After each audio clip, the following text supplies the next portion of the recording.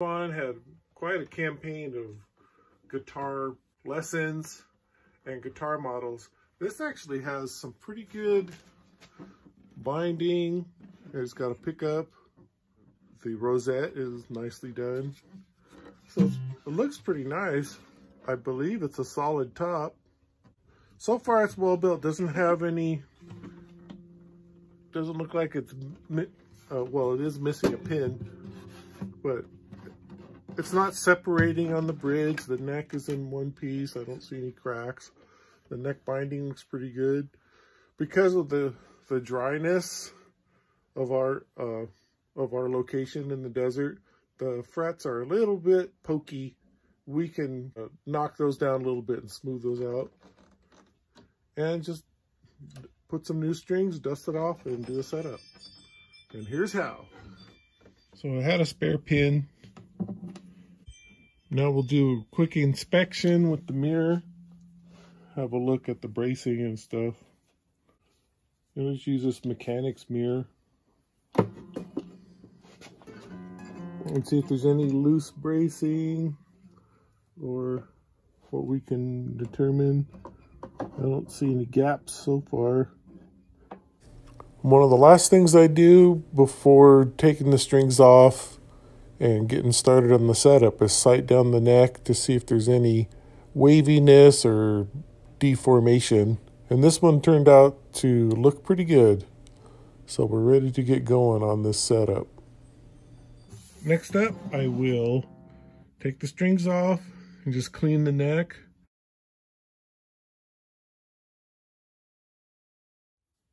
Now what I also like to do, because I'm going to be picking this thing up and moving it around, I've learned that these fall out sometimes, and then you got to go crawling around the floor looking for them. So let's grab them. I grab a piece of tape and throw them all together.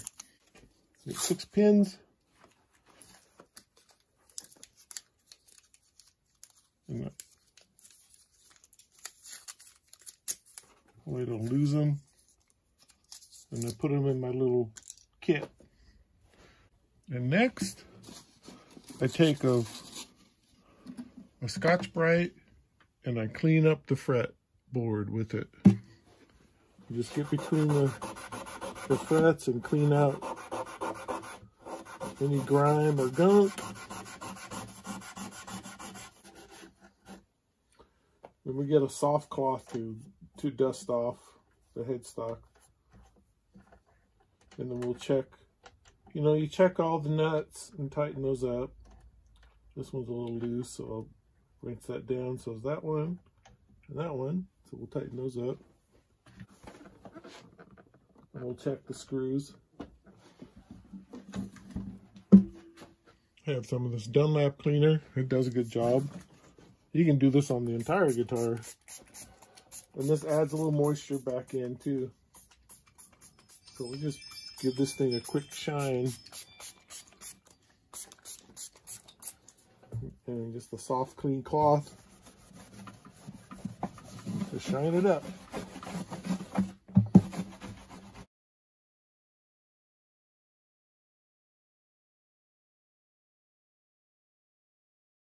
I'm going to go ahead and hit some of these sharp corners with a file just to take the burr out.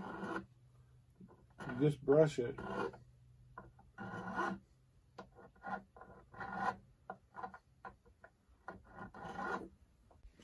As I get down to this neighborhood, it's a good idea to put down some protection. Even just a piece of paper. I use this cardstock.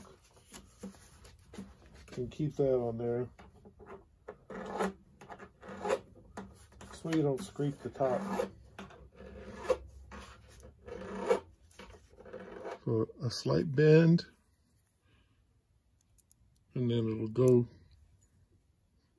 in the little groove. You can see the channel. Put it in here. Face the groove towards the front. Push it in and pull it up. is coming out of the hole.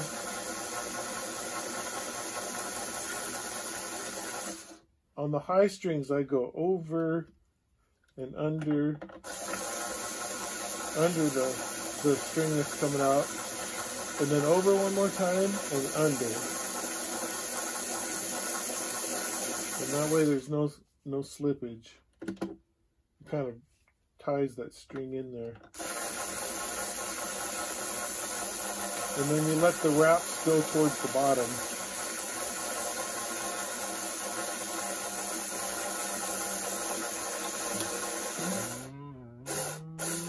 Because you want the string to be coming down at a good angle. As this pulls out, make sure this pin stays down, because it could come loose if it's not in all the way. So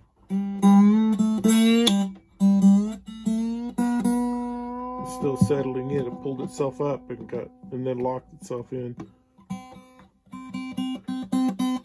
So not too high. And I have a pitch pipe to get me in the neighborhood. Here it is.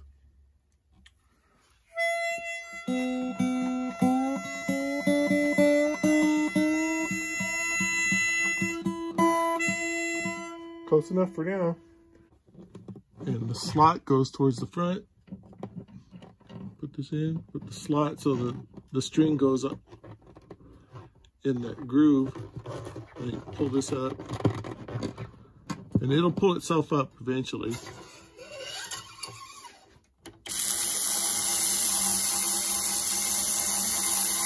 So you go over. This one is sticking out on the first one. Or at least that's what I do. And then under the rest. Doesn't take that many winds on the E string, and that'll pull itself tight.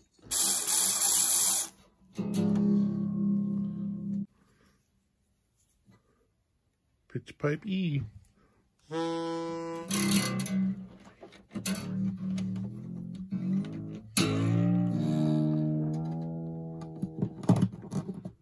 Yeah, and that'll settle in. You might hear it go click, but it's on there. It is not going to pop out.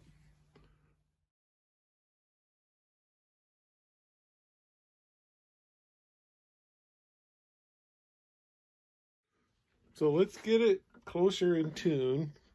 See how it sounds. I use a tuning fork now. This is an E. I give it a smack, and you press the little ball in the bridge, and you hear the E. It's pretty close. We'll just do relative tuning.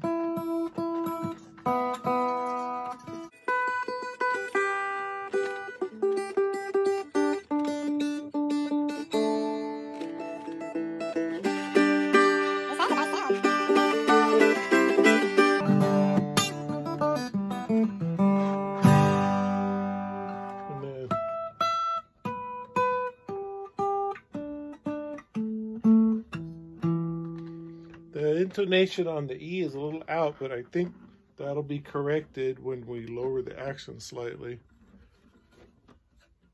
So next up, we'll check the relief on the neck. I clamp it in the playing position. You don't squeeze too tight, just enough to hold it. And step one, of course, was put new strings and tune it to pitch. And we're there. We have a tuner handy to get us back in tune. Concert pitch.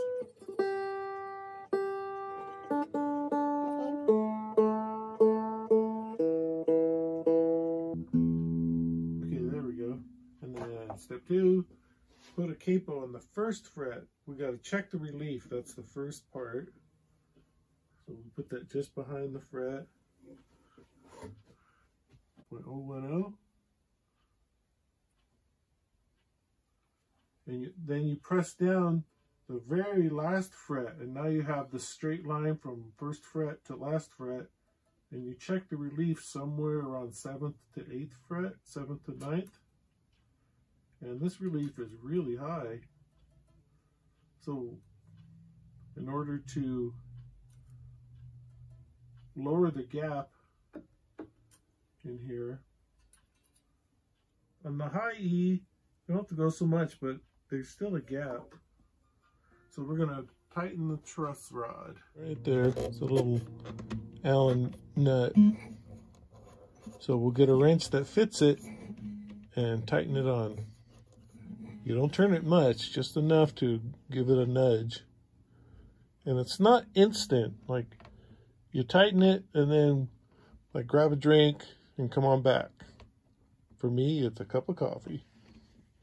Okay, before you tighten the truss rod, because that's going to put more tension on the neck, loosen the strings.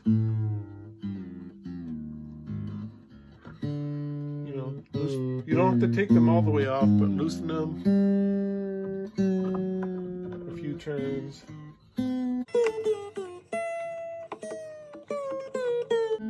Okay, now we can get the wrench in there and give it, I'm going to give it about a half turn to start with because it was actually kind of loose. So you turn it to the right to tighten. Okay, and not too tight. So the tension on the rod will pull this back towards me, which will flatten it out here and reduce that gap. But I'm going to give the wood a chance to kind of settle into that new tension while I grab a cup of coffee. Okay, we tune it back up. I just use this old Korg tuner, and it has an A tone. Oh, there's the B flat for horns, but an A440. There we go. The reason I do it in playing position, that way gravity doesn't mess with the tension of the strings. This is the way you're going to be holding it, so you might as well do your setup in a playing position. So let's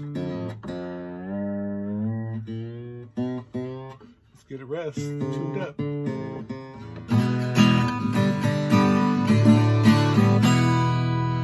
Okay, back to pitch. Capo on the first fret. Press on the last fret. And the gap's closed a little, but it's still more of a gap than the spec calls for. So we're gonna loosen the strings and tighten it again. Now this time, I just gave it like a quarter turn.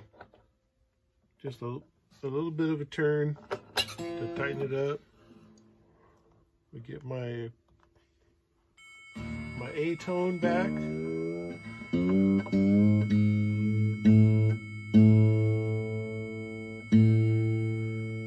And then use relative tuning for the rest. And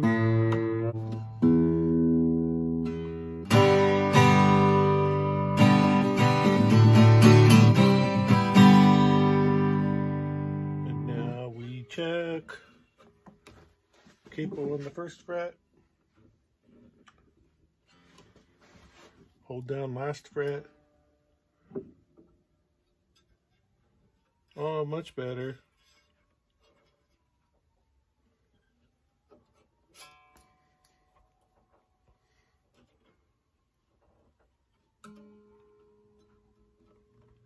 It could still stand a bit more. We want it to be to the factory spec of Martin, because basically these dreadnoughts, these import dreadnought guitars, are copies of Martin, because Martin build them really well and they just like copy them. Why not?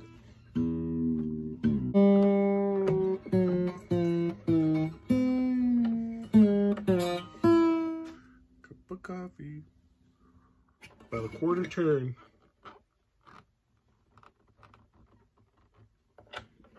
And that's all I want to do.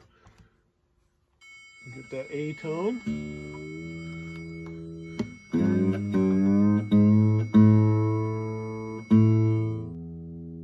All right. Let's play some different chords. And capo first fret.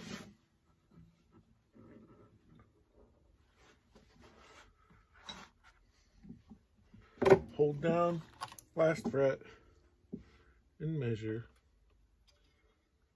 Not much of a gap now. I'm going to leave it at that. There's room to slide the gauge through, but it's not snug and it's not a lot of play. So I'm going to leave it like that. So the next step is string height at the 12th fret. So the bass, 3/32.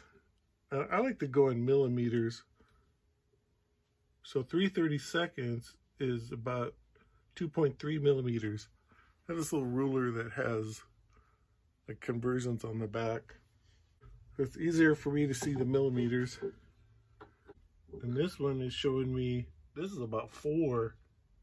That's way high, so we can come down quite a bit.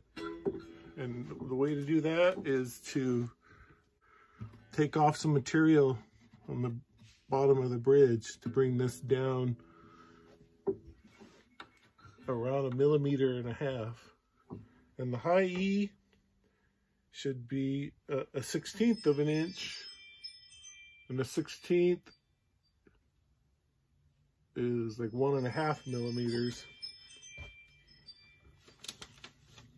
That's about 4 millimeters there too, so the action is high.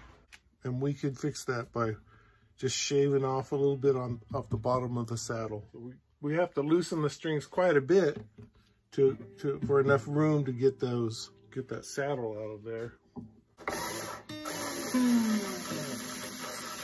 Okay, once I can get the front end out, then I can slide the rest out. We want to be sure that we keep in mind this is the bass side. I'm going to put a B way at the bottom here. This will be underneath.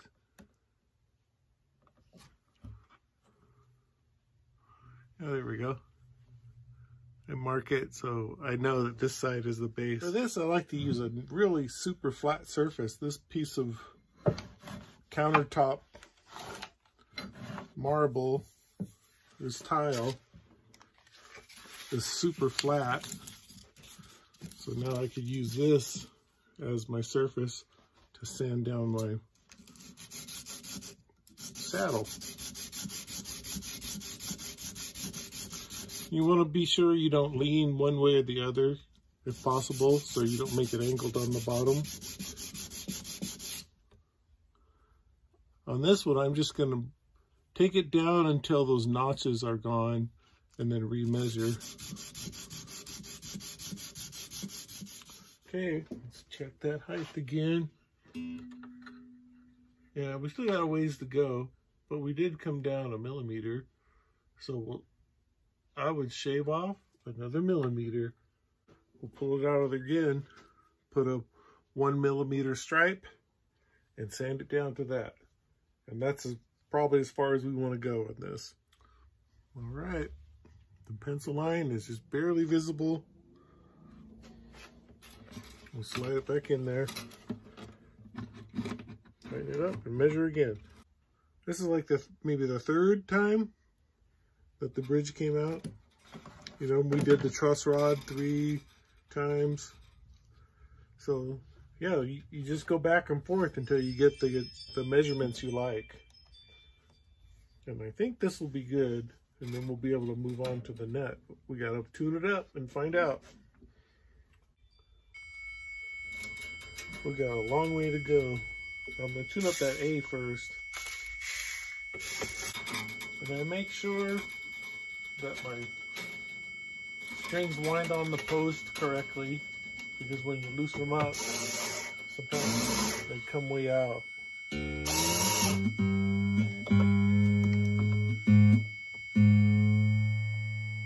Yeah, that's close. Now we could jam in the rest. Okay, this is about the fourth trip with the bridge. I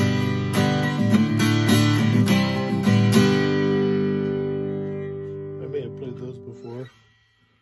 And let's have a look at our measurements.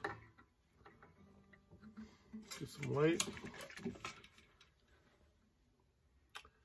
You know, just above 2, which is what we want.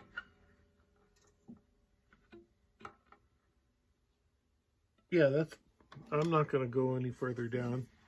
Let's leave it at that. So that was an improvement. And the intonation sounds pretty good.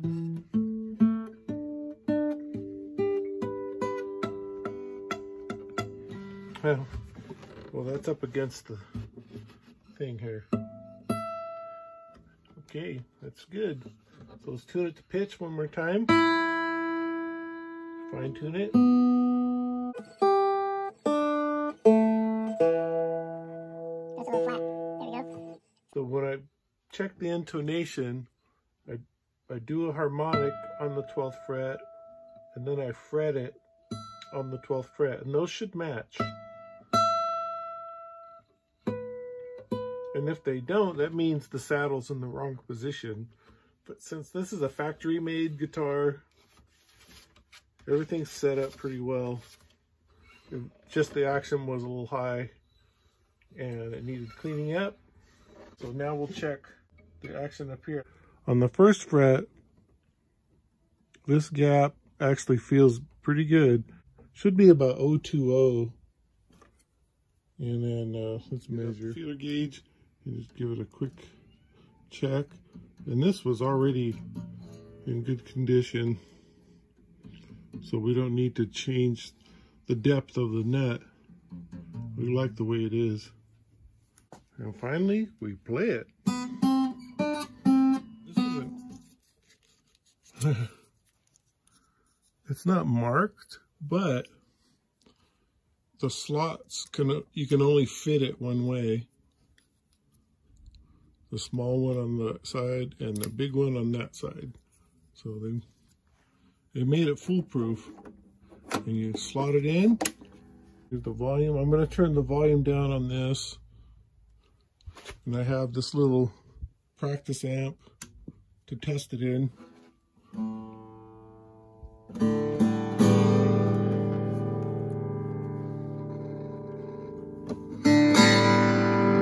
And it works.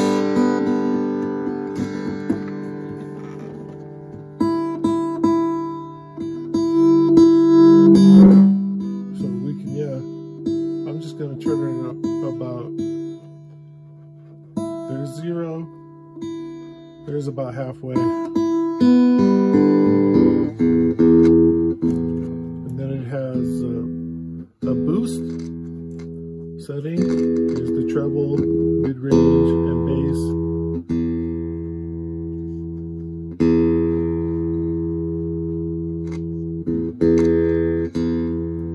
So I'll just leave it flat, but it works.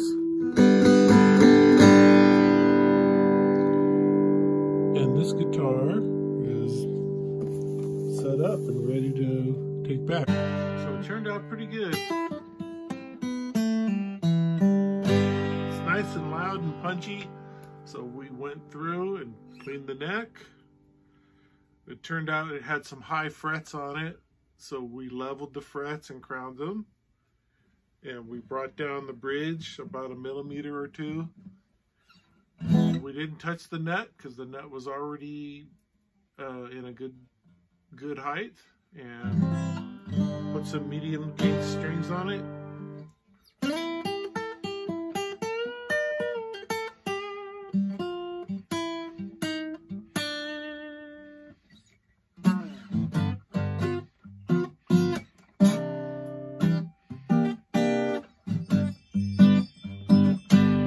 Good jamming guitar. Jack inputs right there. Got this Opus 3 pickup 3-band EQ, and here's the volume.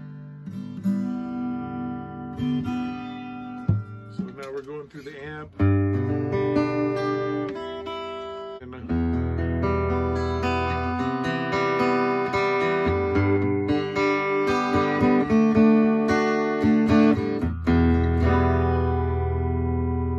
And then you can boost up the bass.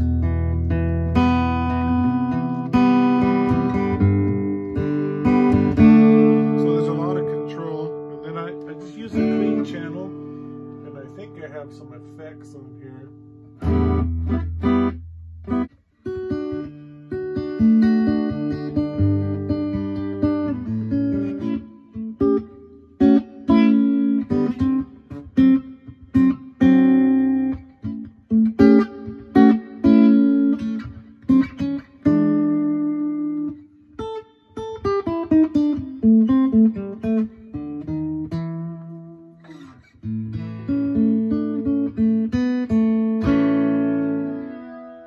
Get a little distortion.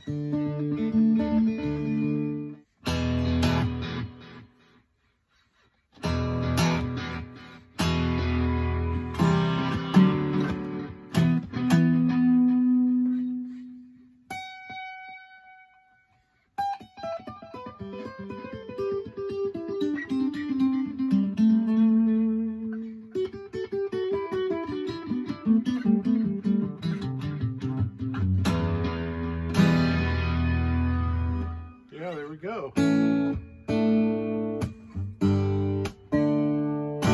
So now we just trim these off, give it a quick shine, put it back in the bag, and take it back. And that's it for this guitar setup. Play the right chords. To see more guitar setup videos, click on one of the end screen links. Don't forget to subscribe because it helps keep the guitar strings going.